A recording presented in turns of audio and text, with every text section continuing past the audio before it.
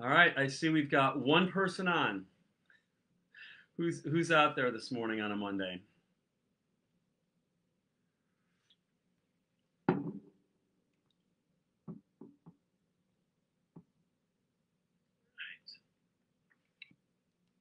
Good morning, Jerry. Davis is on. Good morning, Davis. Hope you had a good weekend. Teresa, like a rock, always there. Morning, Cheryl. We're doing a men's thing tonight, Cheryl, and the food I know won't be nearly as good as it would be if we had you did it, but we're just throwing some burgers on the grill. So, yeah. Good morning, Wilson. Good morning, Emily. Tell your dad, John, I said hi. I haven't seen him in a while. Great guy. So, hope everyone had a good weekend. We'll give people a minute or two to jump on. We went to Holden Arboretum yesterday with our son and daughter, our son Kendrick and daughter-in-law Kristen, and it was amazing. Hadn't been there in years. If you haven't been, they have 3,600 acres that you can just go hanging out in of beautiful forests and gorgeous gardens and amazing trails. And they have this canopy walk where you're kind of way up in high in the trees over this gorge, and then they've got this tower that you hike up, and it actually you're over the canopy, and you can see all the way to Lake Erie, and it's just stunningly beautiful if you like the outdoors. So I highly, highly recommend it for sure. And always good to hang out with our son and daughter-in-law. We're lucky to have Kendrick's the only son that lives here in town, so it's great to spend time with them and not have to jump in a car or jump on a plane, right? So our Kenyans are in Milwaukee, Connor's in Austin, and Cameron, his wife, Tay, and their daughter, Roe, are up in Boston. So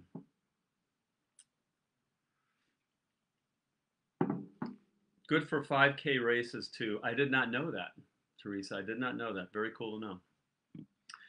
All right. Well, why don't we jump in?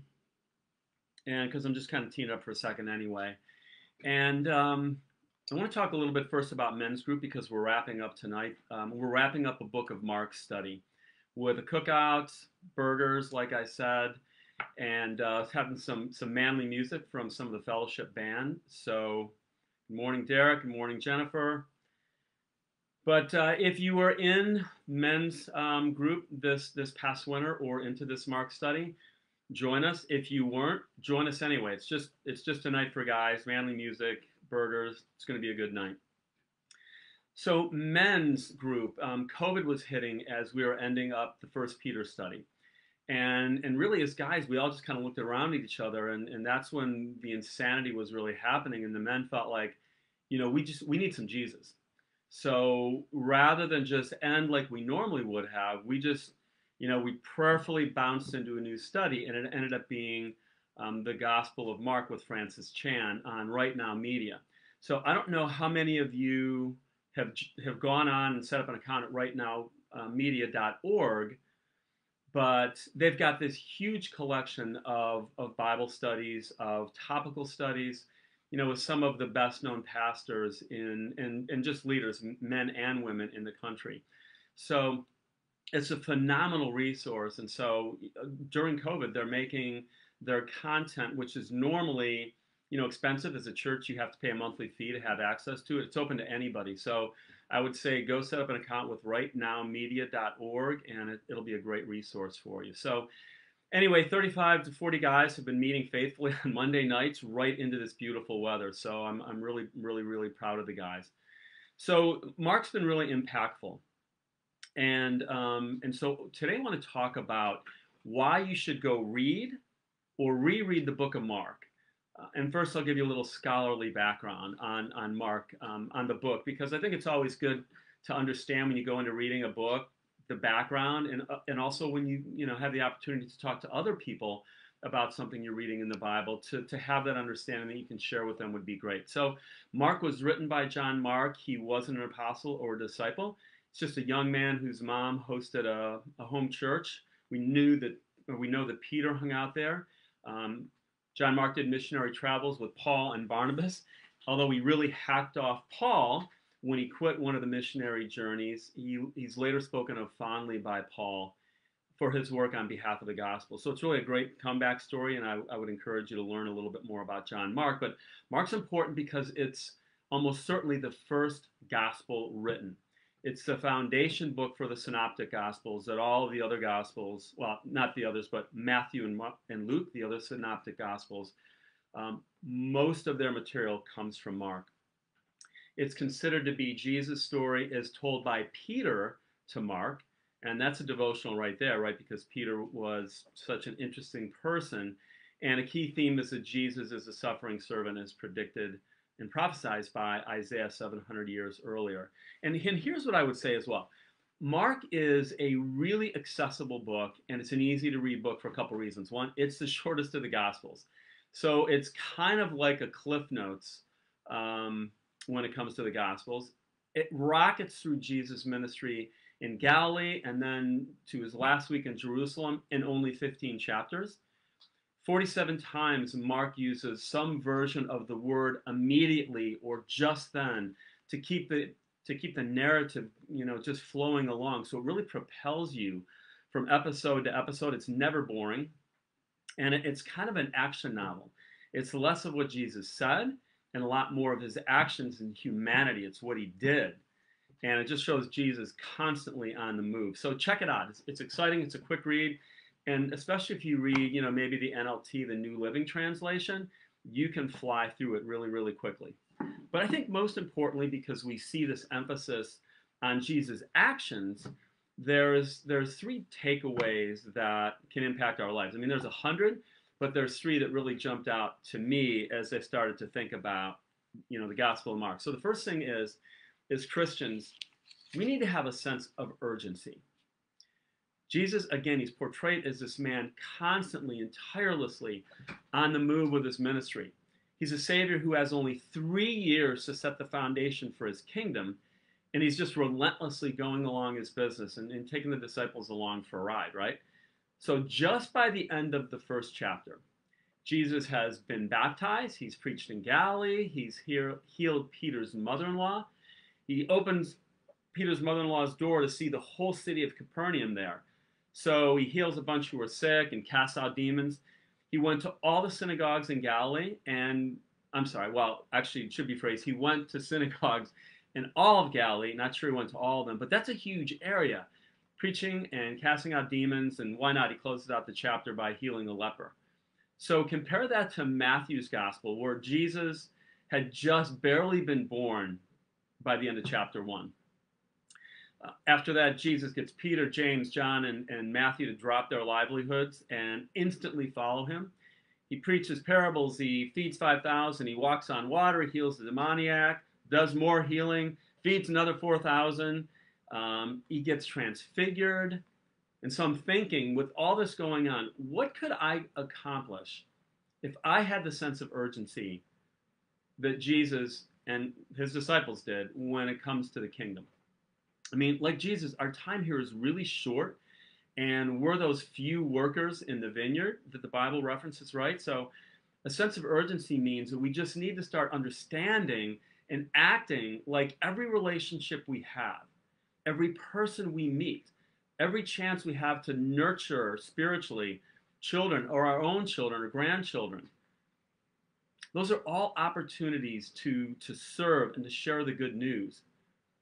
And I think sometimes, like the disciples, we just need to drop things in our life, not our livelihoods, but some activities are maybe a waste of time or selfish behaviors that we can redirect to the kingdom.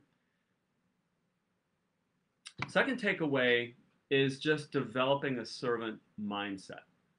See, Mark is just intent on showing that Jesus' actions are as a servant and a servant leader.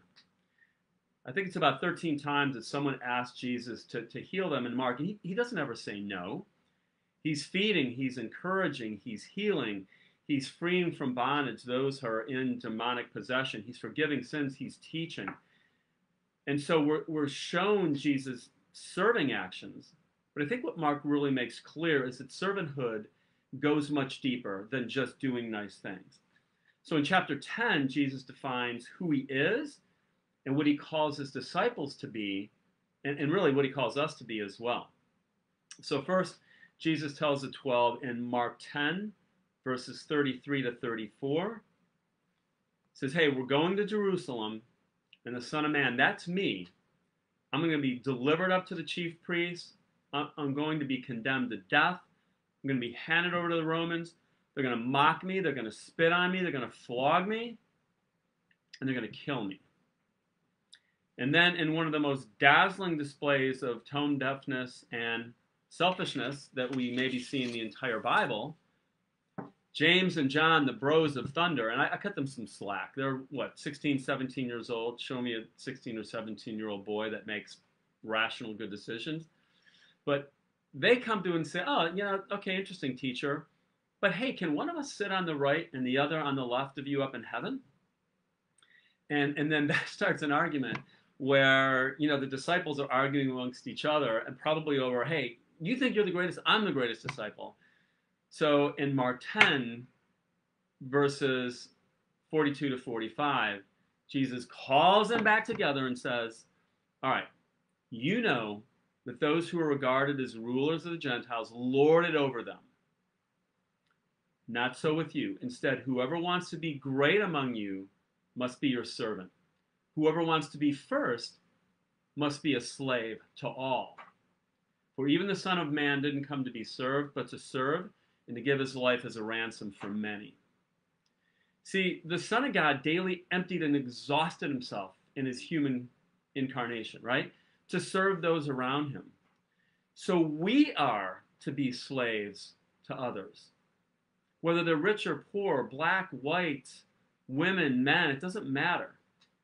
Now, this is an upside-down model, right, that flies completely in the face of everything our culture and our TV shows and our commercials tell us. The world's model is power and authority and lording over others and having other people seek to serve us, right? So this isn't just about serving, according to Jesus, or volunteering. This is a mindset, a servant mindset. We have to start thinking like a servant. So that's literally a life-changing head change, because that impacts the way we genuinely treat people. So I think we each need to start asking ourselves as we interact with other people at work, at church, in our family, in the community, am I lording or am I serving? And if the answer isn't serving, then we need to change our hearts and minds and actions and prayers in a way that we get that answer right. So it makes sense? Serving isn't just going and doing something. It is the whole way we think about who we are in relation to others, which then impacts the way we interact with them. Really from a place of humility. Third takeaway is just understanding the immensity of the greatest act of love in human history.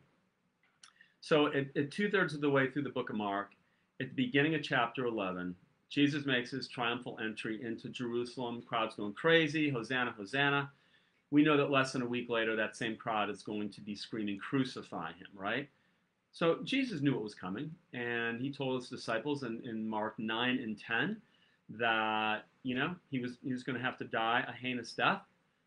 But what really hits you in the gut is you read these latter chapters in Mark is the night that Jesus is in the Garden of Gethsemane, where he becomes to be distressed and troubled. And he said to Peter, James, and John, set watch. He said, my soul is deeply grieved to the point of death. Just remain here for me, please. So Jesus could go deeper into the garden and pray. And that's what he did. And he fell to the ground and he prayed that if possible, that this hour might pass. So now we're in Mark 14, verses 35 and 36. He prayed that this hour would pass. Wouldn't we all? He said, Abba, Father, everything is possible for you. Take this cup from me. And we're seeing this fully human side of Jesus, right? As he pleads with his daddy. That's what Abba means. Daddy, daddy, please save me from this awful destiny that Jesus knows that he can't escape because it's been set down since eternity. And I think we need to understand it's not just the awfulness of being treated like dirt and beaten and whipped and hung on a cross to die a horrific death, but that Jesus, he had to metaphysically take on all the sins of mankind. Every sin that had gone before him, the people living then, people living now, all the sins of people yet to come that God calls to him. And then he had to be separated for the first time in eternity from his Father. That ultimately was what he was completely broken about. So we ask that prayer, Lord, take this cup from me, Father, Daddy. But then what does Jesus say? He says, all right, yet not what I will, but what you will, Father. That's love. That's love for the Father. That's this incredible love for us. And at this point in Francis Chan's video, he is literally screaming at the camera. Do you understand what this means? The gospel message of Jesus' act of self-sacrifice and God sacrificing his only son. Chan calls the cross the greatest act of love in human history. And if we don't understand that it makes everything else in our life look foolish and worthless, like nothing compared to the cross, and we don't get it. Francis said this understanding that the cross is so much bigger than everything else in our life, and it makes everything else in our life look menial and like nothing, like trash, he says, then we need to understand it. And I'm just saying, guys, sorry, this is a Monday, and this is, usually Matt Clark's on, and he's making us all happy, but this is what the Lord laid on me. So that kind of understanding deep into our souls, and a heart change of really understanding what that cross meant, that should drive a radical change in us, and a humility that helps us want to develop a servant's mindset. And that mindset should drive us to a sense of urgency, to look at the short time we have on earth and just maximize the interactions we have with others, to love and to serve and to witness, because we don't know when that 1 minute we have someone might be the 1 minute that they have that God's going to use to change their lives. So I had a little different wrap up here, but last night my pal Keith Malujan came to mind, and you've heard Keith on here before. And he's one of the missionaries we support in the DR. You may know his story. He had this challenge in life, and he had to leave youth ministry. And yet he felt called with his wife Amy to minister to women in the sex trade in the Dominican Republic. And with his usual sense of urgency, Keith and Amy went out and spent a year, and they raised support, and they moved to the DR, where essentially they gave up what could have been a great lifestyle to serve and make a huge impact in a really tough community and a ton of women's lives. And I know that Keith appreciates the cross as a defining moment in history, because he tracked my son Cameron down, often driving to his school to share the life-changing word of the gospel. And my son Cameron has a rock-solid faith, and I thank Keith for his part in Cam's journey. So Keith's not Jesus, neither are we, but like Keith, like the disciples, I think we can get urgent. We can think like a servant. We can share that greatest act of love in human history. And those actions will change the lives of others. And maybe it just starts with reading the book of Mark, right? Great book, short. Francis Chan said, read it, reread it until its full impact really sinks in. All right? I have not been keeping track of comments, so because my head's been focused on this. But let's pray, and we'll do a little housekeeping, and then we'll head you all out on your Mondays. Father God, we give thanks for you. We give thanks for the book of Mark and the other Gospels. They are life-changing, Lord. And I pray that as we read them, that they would change us. I give thanks for people that are ready to dig into your word on a Monday morning. I love it, and I pray that we'll all have a week and have a sense of urgency and want to go serve. And we love your son Jesus more, and it's in his name that we pray. Amen. So just a quick reminder that we're going to survey the connected group sometime in the next day or two, so keep an eye on that. We really want your input. There's 500 and some people that jump on this channel. We get a couple hundred people typically looking at the devotional, so we really, really want your input. And I think that's about it. We'll be back at church this Sunday. Look forward to seeing everybody. God bless. Have a great week. Take care.